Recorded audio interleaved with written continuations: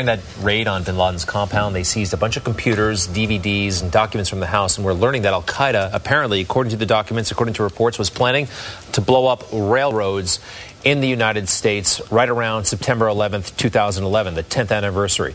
Right now, we are joined by Congressman Peter King. He's the chairman of the Homeland Security Committee, an influential and important voice on Homeland Security matters. Congressman King, welcome back. Greg, always good to be with you. How you doing? Terrific. How concerned should we be? Apparently, as we've just mentioned, documents indicated Al-Qaeda wants to hit railroads this fall.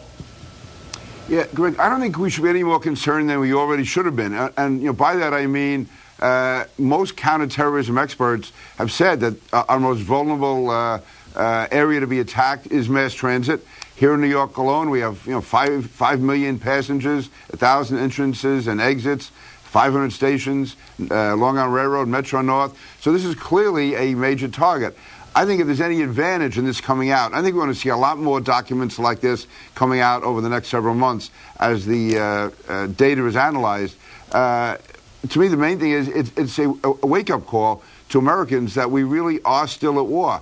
Now, here in New York, the NYPD, MTA, Port Authority, Joint Terrorism Task Force, they've been aware for some time of the importance of being ready for a mass transit attack. So to me, it reinforces what we already knew, but it's good to get it out there because not every area is as equipped and as ready as New York is.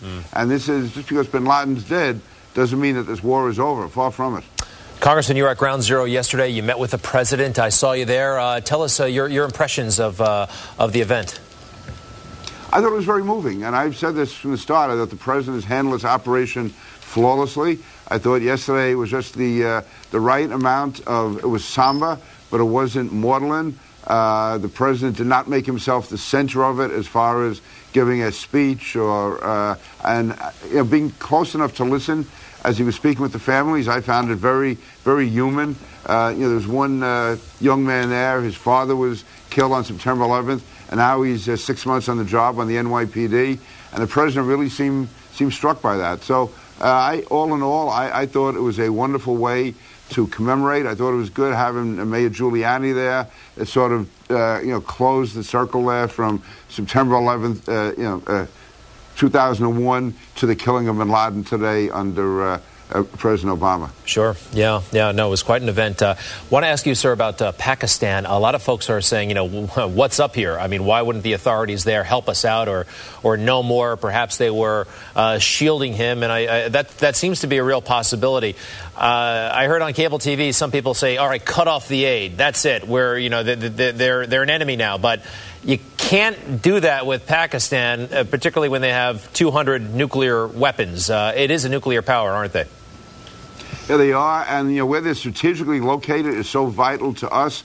On the other hand, Greg, we can't let it keep going the way it's been. Up till now, we had made a value judgment that it was more good than bad to be involved with Pakistan. But finding out what we did about bin Laden hiding there for these 6 years, and somebody in the Pakistani government had to know about it. So we have to reappraise the relationship. But I agree with you. Just to say we're cutting it off would really serve no purpose. On the other hand, we can't let it go on the way it is. So this is going to take, I think, some tough negotiations with them. I met the other day with their chief of mission in Washington, telling them that things had to change. The American people can't continue to give $3 billion a year when the leading terrorist in the world and our leading enemy is living right there amongst the people of Pakistan. But no, this is going to be very delicate, very sensitive, not because we love Pakistan or anything else, but because they're in a very strategic position, and we do need them, but we also need them to be much more cooperative. Congressman King, real quick, have you heard anything about this raid that we haven't heard? I know information has been updated.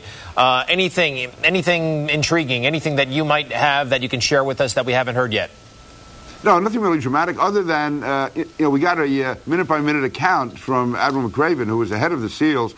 And, this is out of a movie. I mean, this is what these guys did, to land, to have the firefights. When they saw bin Laden, I guess to me what struck me the most is as they were coming to the third floor and they saw bin Laden's head in the doorway. That's you figure that first SEAL to actually realize that they had made contact with bin Laden. The first shot missed, bin Laden went in the room, and then, of course, they finished him off later. But I just thought that split second, after all of that in the dark, going over there after 9.5 years, to actually see bin Laden's head out, peering out of the doorway. What went through that Navy SEAL's heart at that moment? That's wild, and we'd love to know. We may never know. We may not know that person's identity ever, but maybe we will. Congressman Peter King, thanks so much for being back on Good Day New York. Greg, thank you. Good seeing you yesterday. Absolutely. Yes, sir. Still ahead on Good Day New York.